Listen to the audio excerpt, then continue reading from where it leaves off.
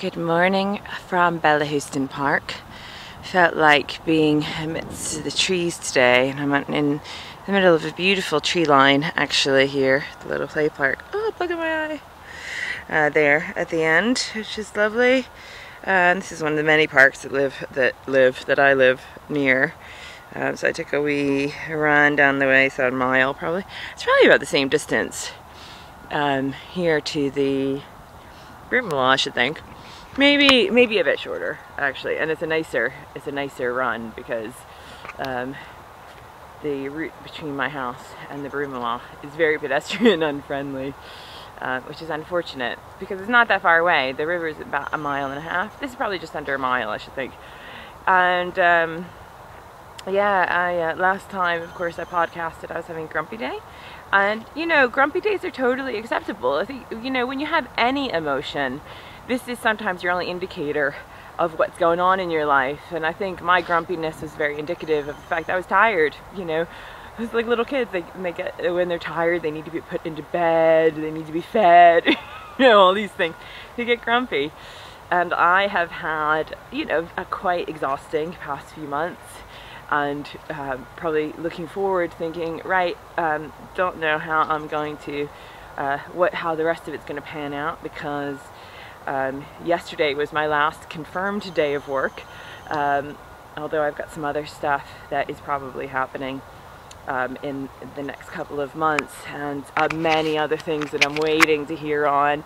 I have a meeting with Cultural Enterprise on the phone today, and another one with them later in the month about a couple of things, so that could be really good. So keeping on, but it's tiring, and it's one of these funny contradictions, because of course technically I guess I have time, although I'm constantly busy because I'm constantly trying to generate work and not only that, but like keep myself fit, because a big part of what I do is my dancing, and so if I'm not dancing regularly, I get out of shape, not to mention the fact that I need it mentally and all this other stuff. So, you know, like, so probably what would be really beneficial for me would be like a holiday on a beach somewhere, but of course that's not a possibility for me right now, because I don't have the resources to do that, which is the way it is. So I need to find other ways to take care of myself and to nurture myself and take time out.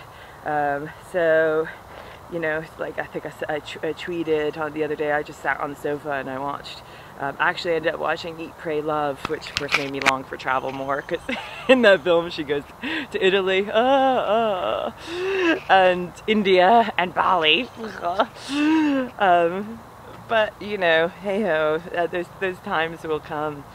So I felt, so yesterday was Ready, Steady, Grow, and I was the Green Fairy, and absolutely had a blast building. I love making costumes, as you probably can tell if you've seen the pictures.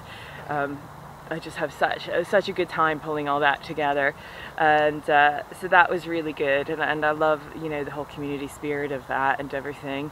And so today I just thought, you know what, I quite fancy quite a quiet, meditative dance, and I essentially, outside of 1 or 2 dog walkers and one old guy who stopped and watched me for quite a while, I'm here by myself, and I like that today, actually, just me and Mom and Natura and the trees, and I find nature so deeply comforting, and I'm so fortunate that, and that's probably a big part of me trying to, you know, satisfying that grumpy side of me. I'm not grumpy anymore.